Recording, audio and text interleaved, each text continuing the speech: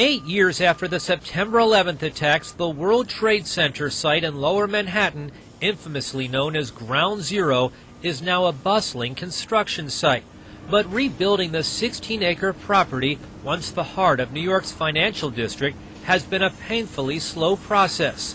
So far, only the steel frame of one of the 4 planned office towers has risen above ground level. Disputes over whether the space should remain a memorial to the nearly 3,000 victims, as well as design and financing issues, have set back construction on the area considered to be hallowed ground to most New Yorkers. Now there's round-the-clock work to build 4 skyscrapers, including one World Trade Center, formerly named the Freedom Tower, which will be the size of one of the former Twin Towers, but with a much taller antenna. Also in the works, a memorial and museum with reflecting pools built on the footprints of the Twin Towers. Joe Daniels is the memorial and museum president.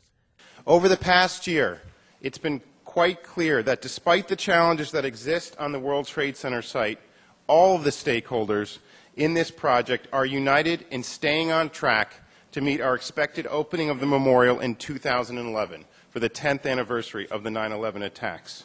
While work on one World Trade Center is not expected to be finished until 2013, filling the gaping hole in New York's skyline is sure to be a symbol of healing for both New York and the nation.